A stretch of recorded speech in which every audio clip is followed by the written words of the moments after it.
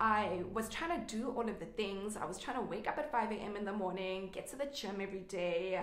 If you want to take the obsession out of health and basically come back to a place of pursuing health and wellness with ease and flow and grace instead of stress, overwhelm, then this video is for you. I'm going to be giving you practical tips and suggestions on how you can simplify your self-care routine to make it more achievable, realistic, given the life and circumstances that you currently have.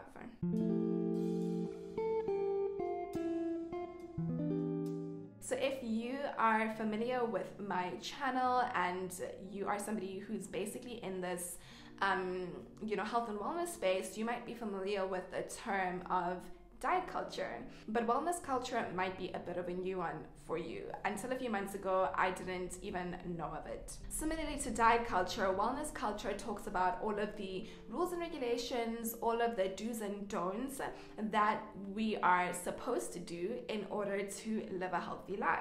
The issue with wellness culture is that it is prescriptive. It doesn't take into account people's different circumstances, financially, time, and otherwise, in order to basically meet all of these requirements that are supposed to be met to live a healthy life. And for some people, they can get so caught up in ticking all of the boxes that it becomes more of like an obsession. It becomes more of a thing of, if I don't do all of these things and I feel bad about myself, I feel like I'm not a good, healthy person. For example, I basically was knee deep in all of this wellness culture because I'm a very health conscious person. Obviously, I'm a health coach, and I got really sucked in. I was trying to do all of the things. I was trying to wake up at 5 a.m. in the morning, get to the gym every day. I was trying to eat my home cooked meals that are fully balanced and perfect, get all of my sleep, do all of the things, and it was basically taking over my life, and it was making me more stressed, which is not the point of health. Health and self-care is actually supposed to make your life better, less stressful, not more stressful. So if you're finding that trying to do all of these things is adding to your levels of stress, then you need to take a step back and just reflect on what you need to basically simplify, right? Simplify to amplify, basically. Another thing that I want to address is basically this black and white dichotomy between the two camps of I'm either, working out and taking care of myself because I am conscious of how my body looks, or I don't care so much about my body, I'm not trying to lose weight, so I'm not gonna do all of these self-care things. I'm not gonna go to the gym, I'm not gonna eat healthy, it doesn't matter because I'm not interested in changing how my body looks. The truth is that our bodies have requirements. They have things that they expect from us that we need to do to take care of our bodies so that our body can function optimally and so that we have the capacity to show up and live a good life. Movement, gentle nutrition, getting enough sleep, drinking water.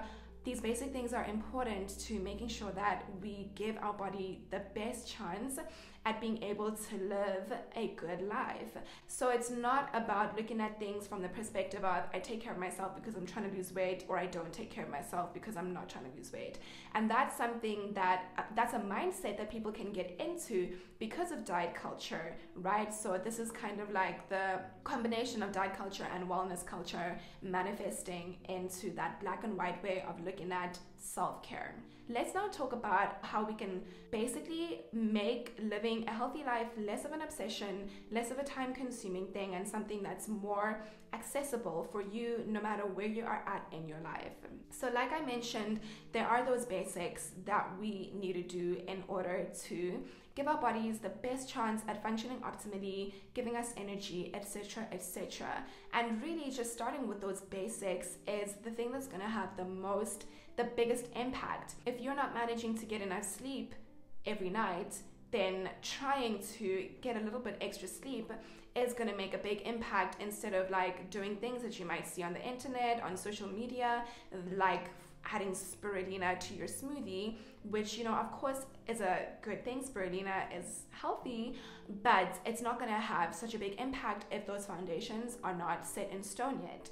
So a principle that I learned from my health coach training program with the Institute for Integrative Nutrition is called Crowding Out. And basically, as a coach, if I am coaching somebody on how to make their life, healthier, I will not tell them that you need to cut out these foods and you need to stop X, Y, and Z, but I will coach them from a perspective of giving them suggestions for things that they can add to their life, foods that they can add to their plates to boost and up level their health and well-being.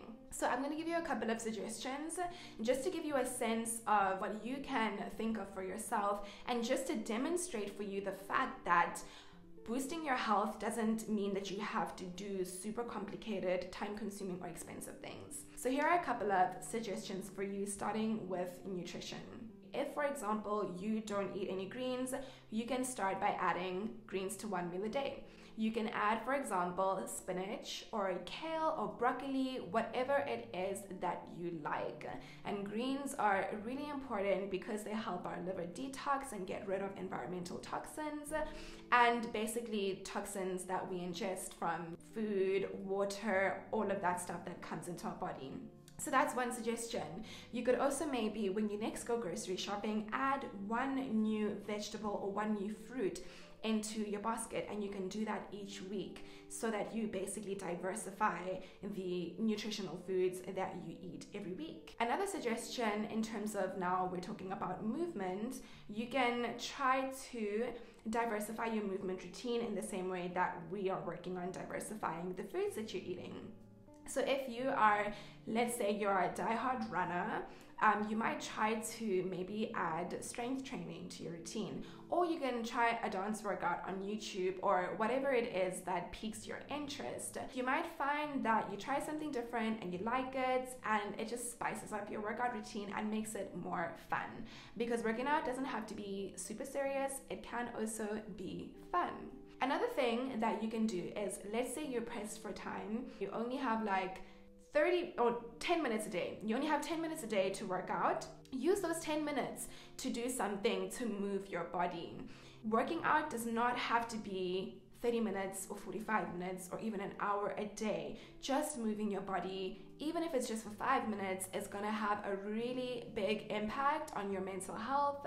It's going to impact your energy.